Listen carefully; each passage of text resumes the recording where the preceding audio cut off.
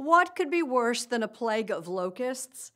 How about an invasion by so-called murder hornets? Here's Luke Burbank. Ted McFall of Custer, Washington, loves his bees. Like, really loves them. Some people love their cats, some people love their dogs, and beekeepers love their bees. Some bee colonies are a little more aggressive or a little more cranky. Some bee colonies are faster to store honey. Each colony kind of has its own little personality. He and his kids even name some of the queens. I'm not sure that I want to say on national TV, but some of the names are like Beyonce. Our favorite one this year was Queen Elizabeth.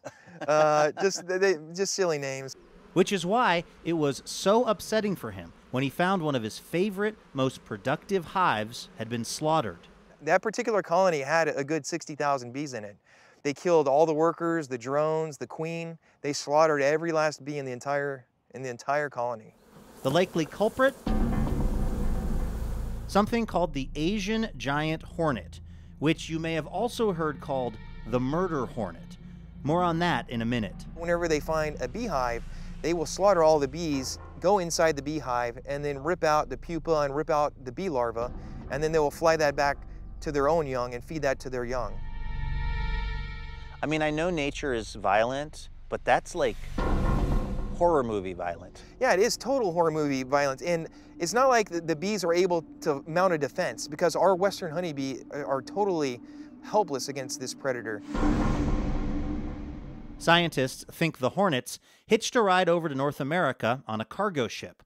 And Chris Looney is hoping they don't get too comfortable here. They have one of the more painful stings that's known to humankind. Looney is an entomologist in charge of exotic pests at the Washington State Department of Agriculture. Their jaw can actually can take a chunk of flesh out of a human body. Yeah, I mean, if they bite you, they can take a little divot of skin out. They use those jaws most of the time for mashing up other bugs and turning them into the meatballs that they take back to feed their larvae. I guess you'd be hard-pressed to decide which you're more worried about if one lands on you. Is it going to bite me or sting me? With 5 confirmed hornets found in Washington state, Looney and his colleagues are trying to figure out how to spot the hornets' underground nests and eradicate them before they start reproducing in large numbers. We're experimenting right now with infrared cameras, essentially, to see if we can locate those nests in the ground. The nest will stay at about 87 to 90 degrees Fahrenheit, so in the cool Pacific Northwest mornings, they should stand out to some degree. We are in talks right now with researchers at University of Washington to see if we might be able to use radio transmitters or radio tags as a way to follow them back to their nest. Yes, you heard that right.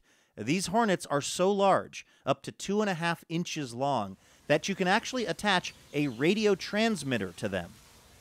To eradicate the hives, Looney and his colleagues will have to wear special hornet-proof suits because the hornet stingers are so long they can sting through regular bee suits. This is great. It will protect us from being stung, but you can imagine it's really hard to maneuver in this. First, though, they have to find them.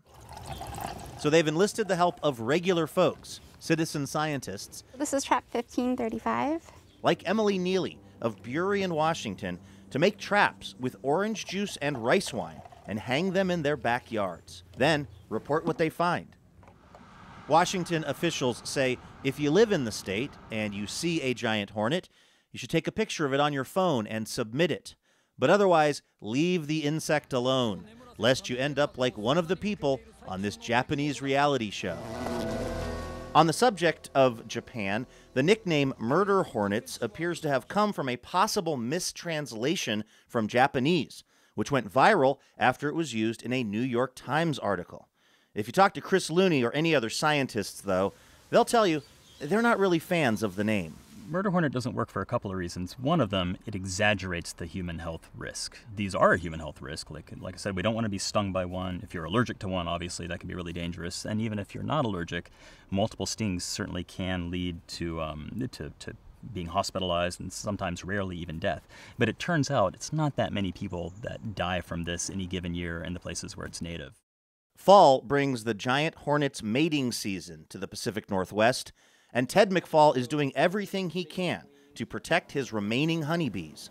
to think that there's this terrible creature that's in the woods that's going to come out and attack them at any day.